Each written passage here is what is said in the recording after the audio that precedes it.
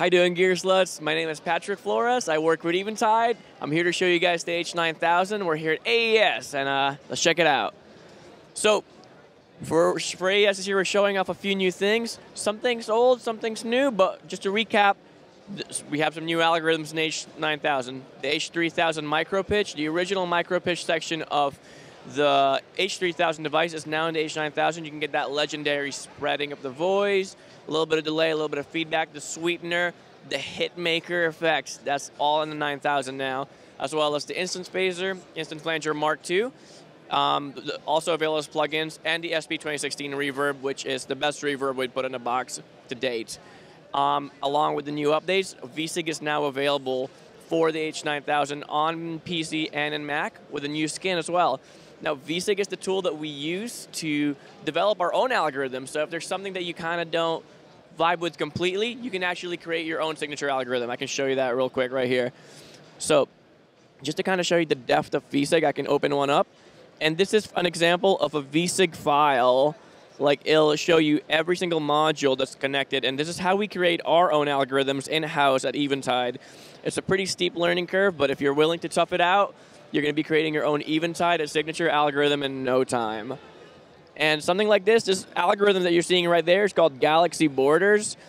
And just to show you what that sounds like, I'll play a piano for you right now. So right here I'm using emote, and I'm going to just go into my effects chain. We're just playing a regular piano.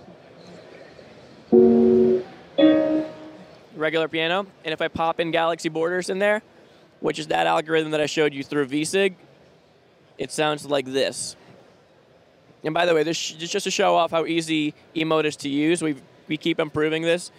All you have to do is drag and drop all your connections, and you're connected. No interruptions. But anyway, here's what Galaxy Borders sounds like. I'm just going to mix it down so you can hear a little bit of the piano still.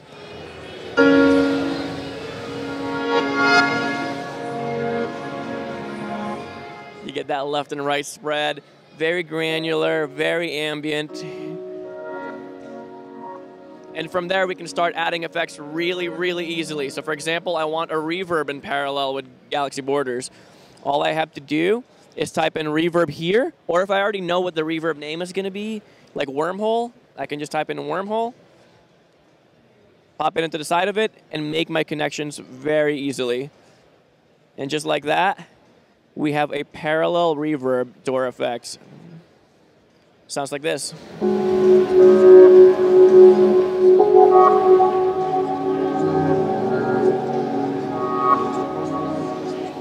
And just to kind of top it off, cherry on top, let's add some more sound design. Let's add some phaser at the end of this sound, and it'll give us that kind of disorienting sound, a little bit mushy, and let's see what that sounds like.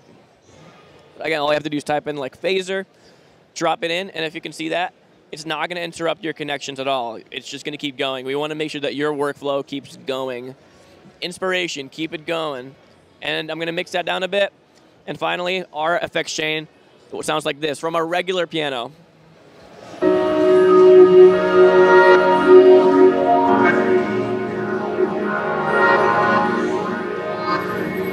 I'll bypass the 9000 real quick so you hear where we started from. Just regular piano, nothing else to it.